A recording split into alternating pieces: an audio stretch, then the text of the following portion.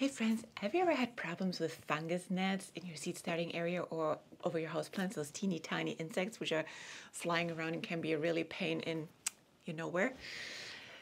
Today we'll talk about those and how to get rid of them. Do they harm the plants and where they're actually coming from and how really to take control over them. So let's get started. So what are actually fungus gnats? So oftentimes I think people confuse them with like fruit flies because they look very, very similar also in the size, but they're actually a little different little insect which emerges usually in warm and humid conditions where some organic matter is around. So when you hear that, you can imagine why they love the seed starting season so much when we try to keep our seedlings cozy and warm and moist.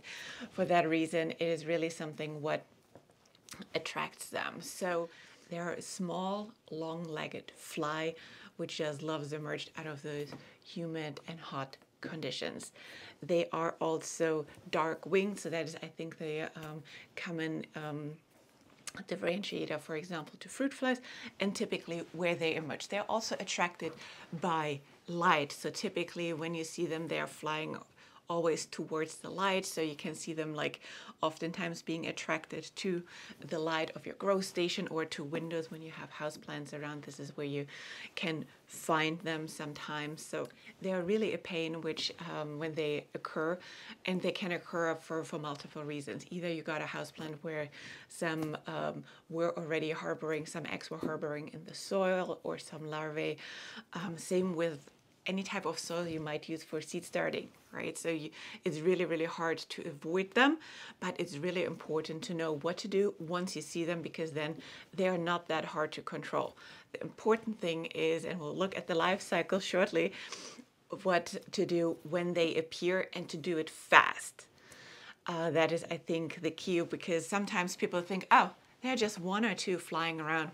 I'll take care of that tomorrow, next week, whatever. But that is exactly the wrong thing. And that was the mistake I made last year when I had them for the first time in my seed starting setup. I was like, I'll take care of it on the weekend. It was like Monday, Tuesday. Let me just tell you that problem exponentially got bigger with every day I waited. So for that reason, time is of the essence here. Do not wait. Do you hear me? Do not wait. When you see the first one, go get it. That is how you get rid of them in the most effective way. Now let's get a little bit more into the specifics, because a very common question is, can they actually kill the plant? And the answer is, unfortunately, yes, they can. Even though they're teeny tiny and look like they couldn't harm a thing, they are very harmful to especially seedlings. The adult fungus gnat is not the problem here, it's the larvae. And the larvae is what is sitting in the soil. You won't see them typically, and they are eating and feeding on organic matter, and what they prefer on the menu is the root hairs from fresh little seedlings. And you can imagine that that doesn't go well. So they damage the roots in your seedlings and in the soil under the surface, and really can be harmful to new seedlings. So whenever you have fungus gnats around and you see that some seedlings are not growing as they are supposed to, or as you have known them to grow, typically could be a fungus gnat larvae jumping on the roots under the surface. What attracts them, or what makes the problem worse, is your watering practices. So they typically lay the eggs and need really warm and moist conditions on the top of the soil. So whenever you water from the top and you keep the top layer of the soil wet and really humid for them to make a cozy home, that is where they are really thriving and get hard to come by. How you can avoid this, especially with your seedling: try to bottom water what you can, and also try to have your soil dry out a little bit so that you are able to really get a little bit of dry soil on the top, because I really don't like it if the soil gets dry in between. If you keep it moist along the way, they will love it. They will build a town in there, right? So that is just something to keep in mind. Bottom watering is important. So let's talk a little bit about the life cycle here, because with the life cycle, you see how quickly that problem can get worse. So they have about an entire lifespan of 4 weeks. Doesn't sound bad, right? But let me walk you here through what's happening and why it's so important to get them early, as I mentioned that already.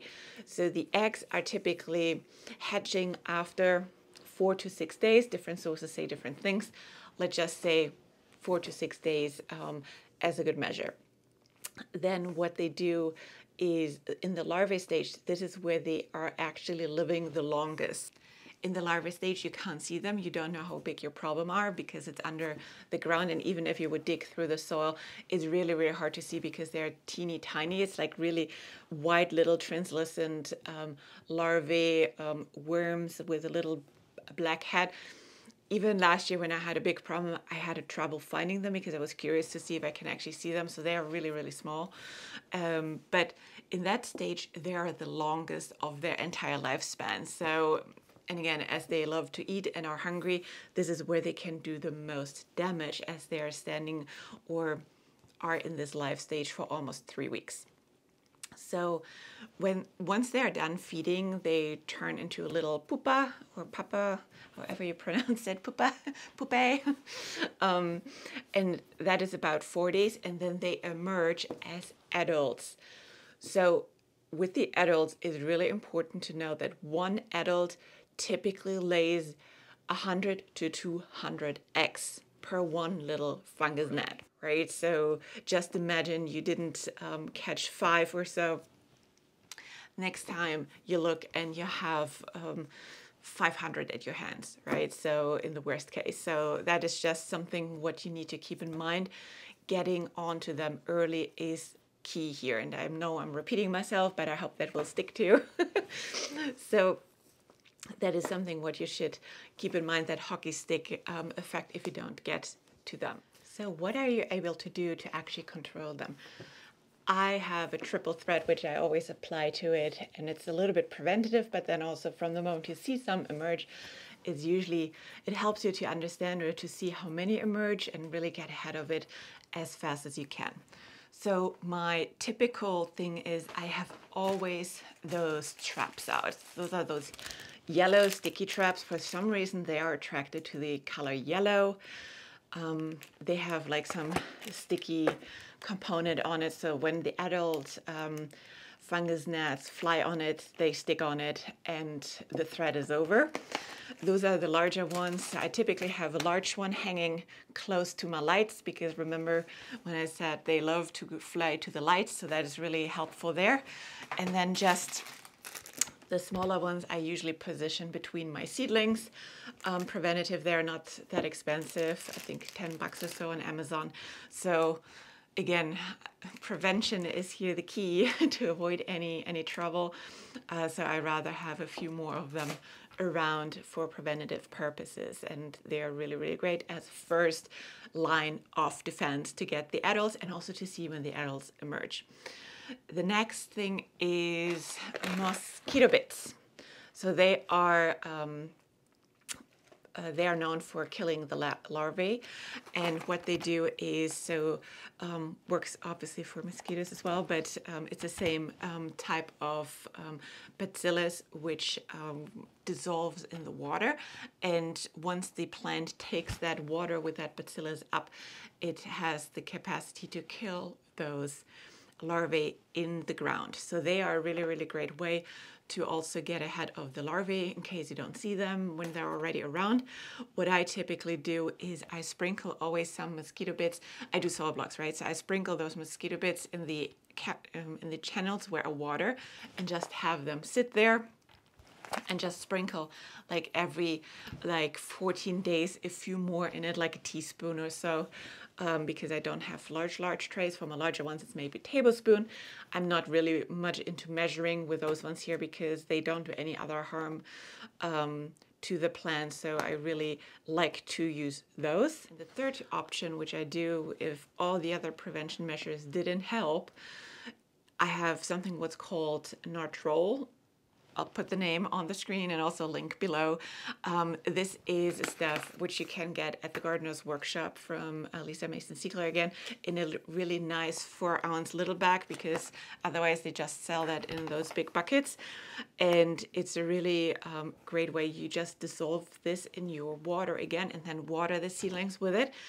The bacillus in the Nartrol is slightly different than the one in the mosquito bits. So if mosquito bits don't help, the chances are high that this one will kill the larvae.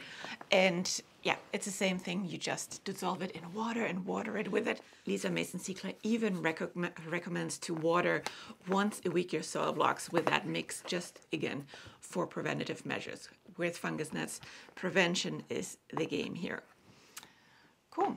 So I hope this video was interesting, a little bit of an icky one, but I hope the level of information was helpful, and just to learn about the life cycle and how important it is to get ahead of the curve. I hope this video was interesting for you. It's a little bit of an icky topic, but we've got to talk about pests to educate ourselves to really be able to prevent those ones from happening, or when they happen, to know how to control them. Let me know if you have any questions in the comments, or if you're having trouble with any other pests where I can help you with another video to dissect what it is and how we can get rid of it together. I would love to. And as always, subscribe and watch another video. Thank you.